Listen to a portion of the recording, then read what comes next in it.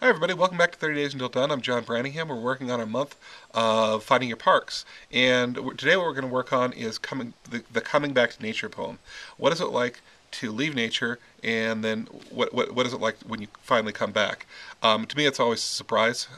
It's all because when I'm going into nature, it's right after I've done something big and I've worked forever and it's the end of the semester or something and I'm exhausted and like I've just been working. It's been this incredible frantic whatever.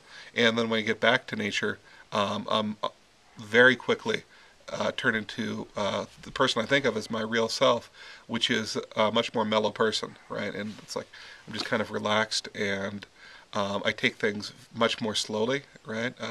You kind of get up and I have my cup of tea. I have a cup of tea at home too, but this cup of tea, I sit and I look at trees for 20 minutes, just letting my thoughts wander, and it becomes a sort of instant meditation that I'm not forcing in the way that I force meditation if I do it at home. So what would I write about if my back to nature poem? I would probably write about that first hike I take by myself through the woods. It's a very long hike usually. Not as long as the ones at the end because I'm in much better shape at the end of my time in the forest than at the beginning.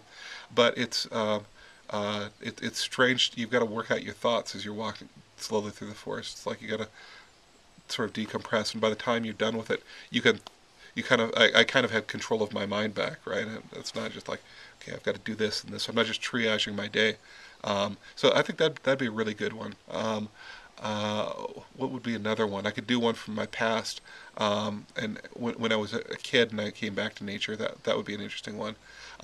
Whatever it is, you have a back to nature. Now, if you don't go into the forest, that's okay, right? You still are affected by nature, right? It's like I came out of class one time last semester, and it's like, oh, I've got to get home, whatever. I'm just thinking about, but I walked out of my room, and there's a big thunderstorm going on. It's like that. I'm brought back to nature and realized that I'm part of a system as opposed to an individual separated from the system. Now I've got to negotiate this, and it's fine. It's great. I love it. I've got the natural California love for rain because we'd see it so little.